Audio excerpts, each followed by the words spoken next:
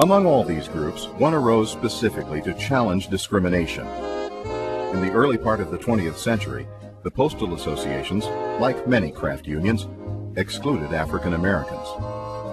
In 1913, 35 African American railway mail clerks met at the foot of Lookout Mountain in Chattanooga, Tennessee, to form their own organization. Their immediate goal was to prevent the elimination of African Americans from the railway mail service and to thwart the efforts of President Woodrow Wilson's administration to put all African American railway clerks on a separate run. They called their new organization the National Alliance of Postal Employees. In time, it expanded to become the National Alliance of Postal and Federal Employees. Since 1913, the NAPFE has been open to all eligible persons regardless of race, sex, nationality, or religion, and it has played an important role in challenging oppression and fostering solidarity.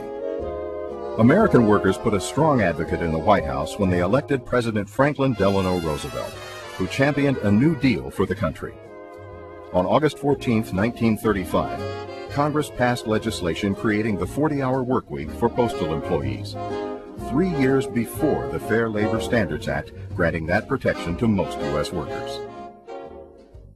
In 1962, President John F. Kennedy signed an executive order giving limited bargaining rights to federal government employees, including members of 7 postal unions.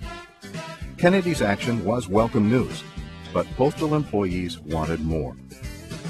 On March 18, 1970, thousands of postal workers walked off the job. They were taking an enormous risk, engaging in an illegal strike. Despite the use of the National Guard, the walkout could not be contained and ultimately involved more than 200,000 postal workers in 671 locations. Mail service ground to a halt. Faced with this overwhelming show of solidarity, Postmaster General Winton Blount agreed to negotiate with the 7 postal unions when the employees returned to work. They did, and an agreement was reached in April 1970. A few months later, on August 12, 1970, President Richard Nixon signed the Postal Reorganization Act, restructuring the Postal Service and forever changing the future for postal workers. No longer would wage increases be dependent on the whims of Congress. Instead, postal unions would have full rights to negotiate over wages, benefits, and working conditions. In lieu of the right to strike, disputes would be submitted to binding arbitration. AFL-CIO President George Meany played a crucial role in securing passage of the Postal Reorganization Act. In the first contract achieved after the strike, a starting postal worker's salary was raised to about $8,400 a year, slightly more than a 21-year employee had been getting just 3 years earlier. July 1st, 1971. After decades of division among postal employees, 5 major unions came together to form the American Postal Workers Union. They included the union representing workers who serviced and repaired machines located in postal facilities, and the union for those who drove, repaired, and serviced other postal service vehicles, and the Organization for Special Delivery Messengers. The largest union, the UFPC, represented those who worked the windows at post offices and who sorted and processed mail behind the scenes. The National Postal Union, formed by progressives in 1958, had members across various classifications. Both traced their origin to the National Federation of Postal Clerks, created in Chicago back in 1906. The former craft unions and NPU live on in the APWU.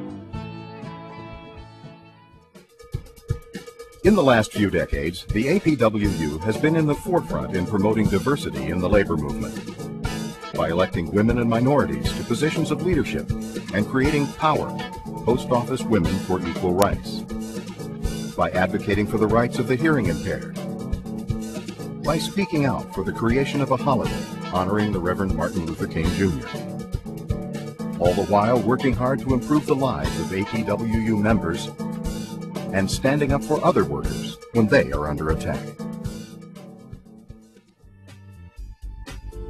Throughout our history, postal workers have benefited from the hard work and vision of local and national leaders. these men and women emerged from the ranks at critical times to create and guide their organizations through decades of struggle. They have been our advocates in the halls of Congress and on the picket line, at the bargaining table, and at the historic meetings to unify postal employees and create the world's largest postal union.